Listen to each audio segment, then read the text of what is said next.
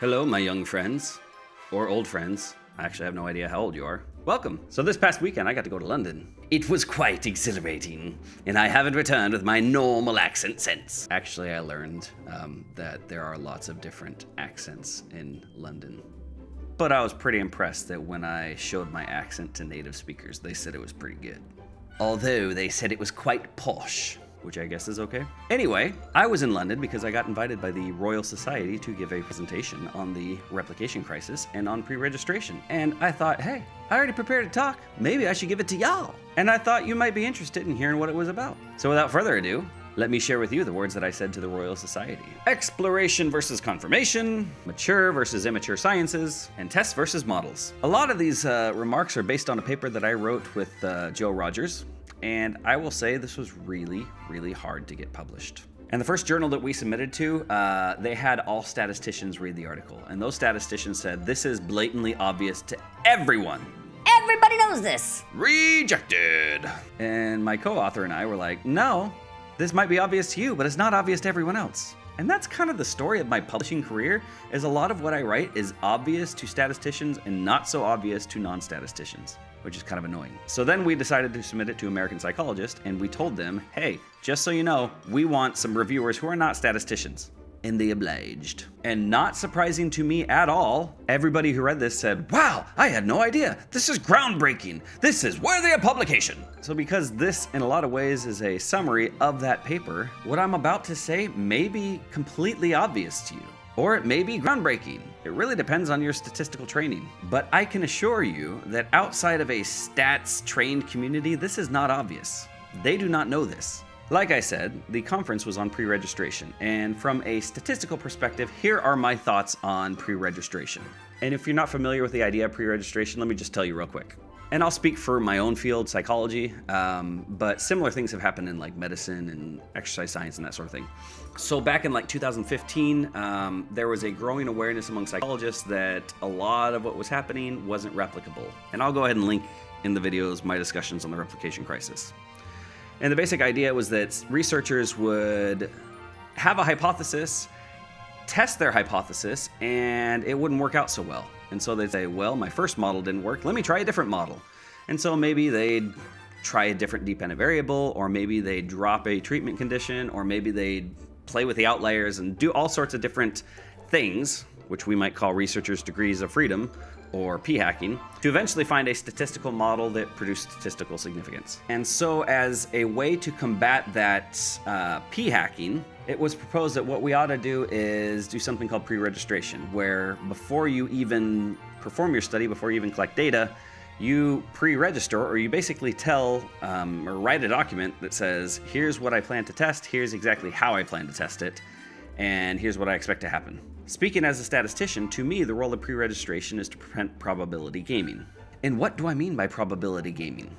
So let's say I were to tell you I can predict the future. And to prove it, I take a pair of dice in my hands, put it up to my head and say, by the power of my mind, I am going to predict the outcome of this dice roll. And before I toss the dice, I say, this is gonna be 2 6s. Boom! And guess what? It's 2 6s. Would you be impressed? Now, when I asked this, it was to a bunch of scientists, and most of them were like, no, because of course scientists are skeptical. Although some of them were like, yeah, that'd be kind of impressive. So I ask you, would you be impressed? Probably. You might be skeptical, but it'd still be pretty impressive. Now, let's say instead of that happening, I took it in my head and I say, I call 2 6s, and then I roll the dice and I get a 3 and a 2. And I say, oh, just a minute. Pick it up again, roll it again, get a 4 and a 6. Pick it up, roll it again, get a 1 and a 3. And then do that 37 times until finally I get double 6s. And then I say, ah ha ha! Look, I have predicted the dice roll. Would you be impressed then? I don't think so. Why? Because even though the probability of getting 2 6s is a rare event, the fact that I gave myself multiple opportunities to do it makes anything that is rare become likely. Pre-registration makes that less likely. So in this example, being able to call what the future outcome is and giving yourself one opportunity makes it impressive and makes it believable. So pre-registration is designed to do that, to demonstrate that if you're looking for a rare event, which is what we do in statistics, and you called that rare event in advance, it's a lot more impressive than if you give yourself multiple opportunities to do it.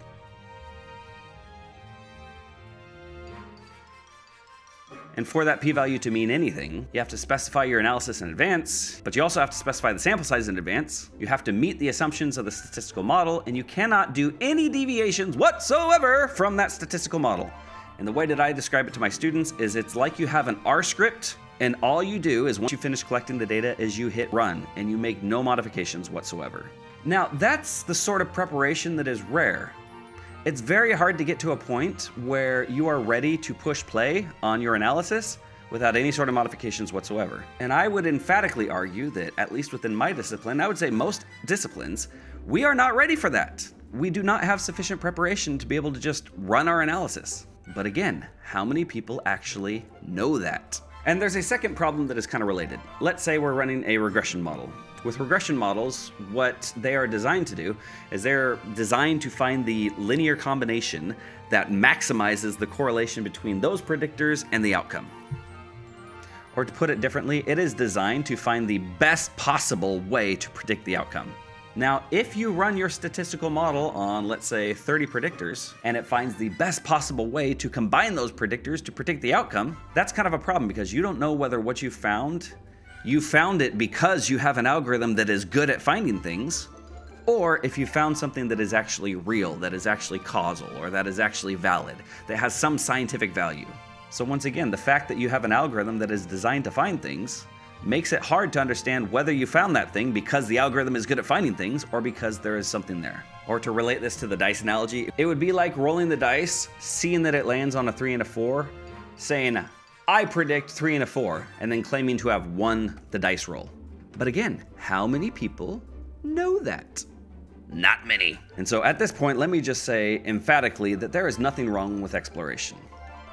In the words of Jack McArdle, he said, it can be said that exploratory analyses predominate our actual research activities. To be more extreme, we can assert that there is actually no such thing as a true confirmatory analysis of data, nor should there be. That's kind of an extreme stance. I don't know that I agree with him completely, but I would say that at least with my students and the research that I encounter, the vast majority of it is exploratory. Why is it exploratory? Because we are not ready for confirmation. And for that reason, the type of statistics that I teach, 90% of it is exploratory. Only like 10% of it is confirmatory. Because again, that's where my students are at. And that's where the majority of science is at, I think.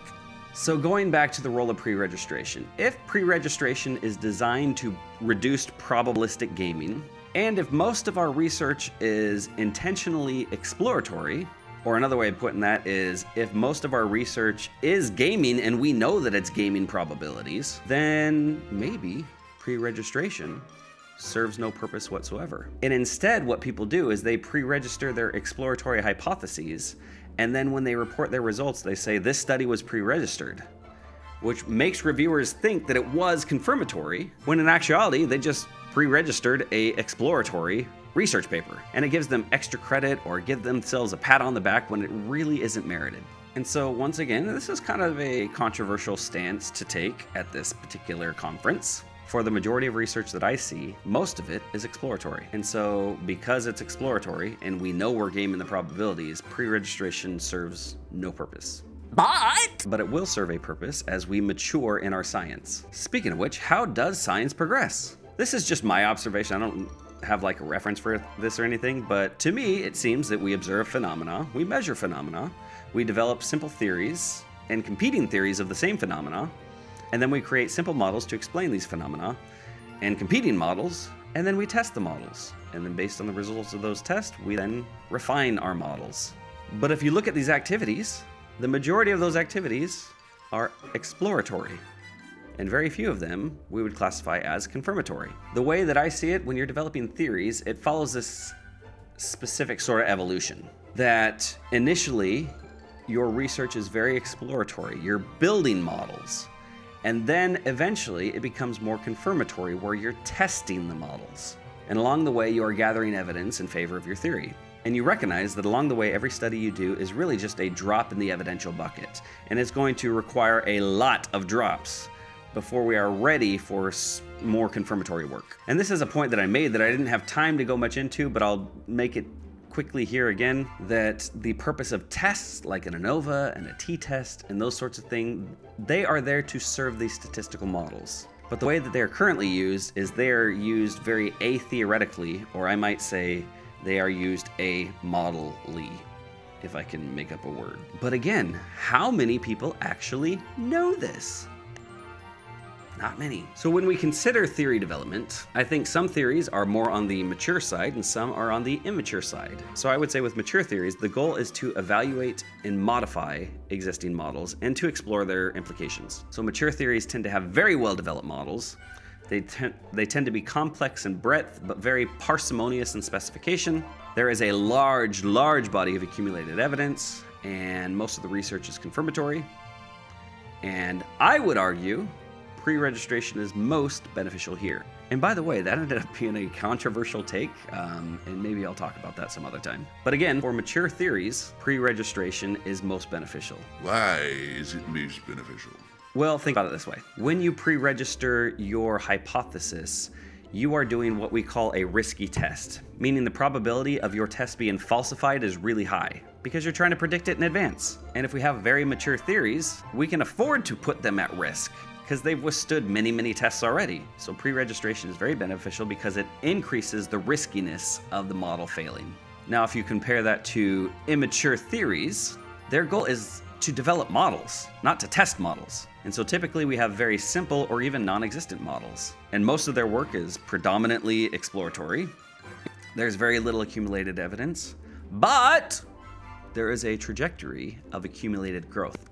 And once again, their theories are so immature, it doesn't make sense to do risky tests or to pre-register them because you're not ready for it and they're probably just gonna fail. We haven't accumulated enough evidence to be able to put them at that sort of risk. And so if we have mature sciences and immature sciences, we also have imposter sciences. And what imposter sciences do is they over-rely on tests, particularly in the absence of statistical models. So they might run a t-test or an ANOVA without really considering the statistical model underlying that. And so what they end up doing is they test for the sake of testing, but not for developing theories. And their models do not progress in complexity, nor do they progress in breadth. And they tend to use confirmatory methods like t-tests and ANOVA and any sort of significance test when they have exploratory intentions.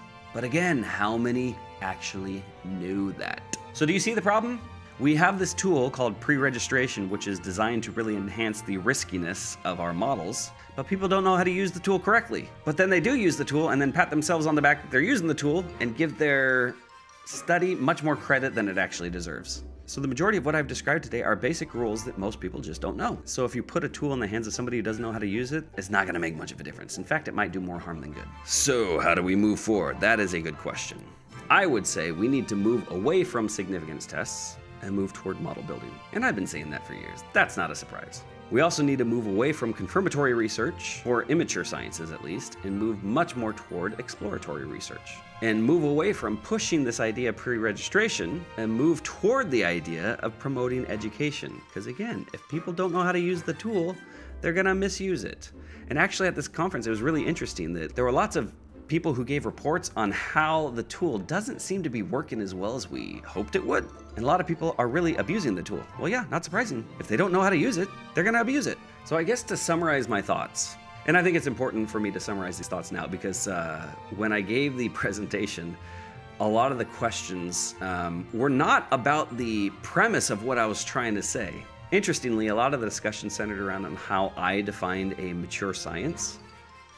And there was a point that I made that I thought was relatively unimportant, and that thought being that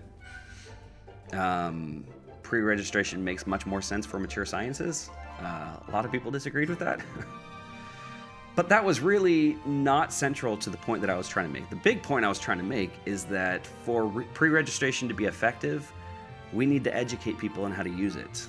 People need to know why pre-registration is important. And again, it's important because we're increasing the riskiness of the test in advance. And people need to know that if they're in exploratory mode, which most people are, that pre-registration doesn't make sense. And people need to know that the process of building strong theories begins with exploration. And that exploration is followed up by refinement. But unfortunately, the way science works is that somebody tests one theory and then they test another theory and they test another theory, and there's no accumulation of evidence, there's no building of theories.